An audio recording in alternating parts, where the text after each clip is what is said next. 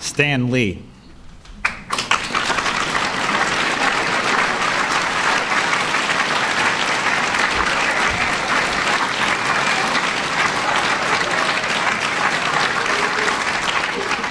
The 2008 National Medal of Arts to Stan Lee for his groundbreaking work as one of America's most prolific storytellers, recreating the American comic book.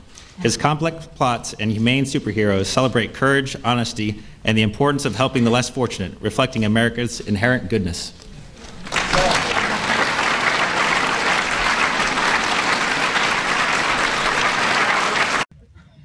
It was called, I don't even remember what it was called, but a few people got it, and one of them was, what's the name of the actress? The one we played with Errol Flynn. Olivia de Havilland, if you've heard it. Yeah. She was usually Errol Flynn's co-star in the movies. Anyway, he gave her the award, and he kissed her on the cheek, and she walked away. Then it was my turn. So I came over, and he put the ribbon with the thing around my neck, and I don't know what made me say it, but I said, "You're not going to kiss me too, are you?" And he started laughing, and I started laughing, and they took a picture of us.